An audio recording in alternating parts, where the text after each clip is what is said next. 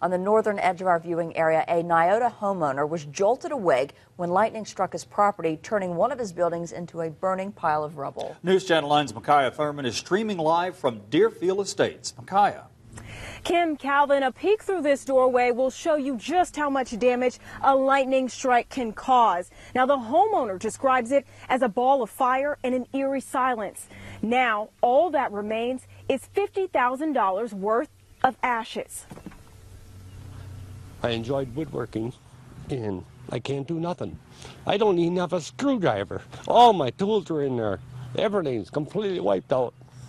Gelmar Kesch is torn up after a bolt of lightning destroys 60 years of his life. 12:15, we heard a big boom, and the wife looked outside, and she come running in the bedroom. She says, your garage is on, or your shed is on fire. Kesch woke up to a real-life nightmare early Tuesday morning. $50,000 worth of tools burned after being struck by lightning. You've had a lot of old tools in there. It's gone. Everything. Sorry. Understandably emotional, Kesch says it will take the rest of his life to recover his losses, but luckily he doesn't have to do it alone. No, I was just thinking, help my neighbor out. One by one, neighbors came out today to lend a helping hand in any way that they could. Two of the neighbors mowed my lawn this morning. Two of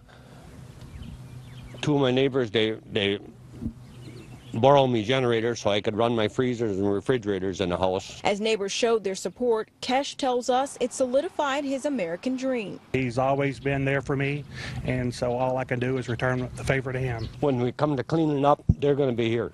They're going to help me out.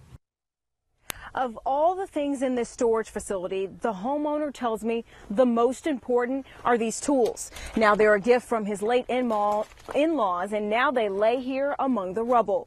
Reporting live in Athens, Mikya Thurmond, News Channel 9.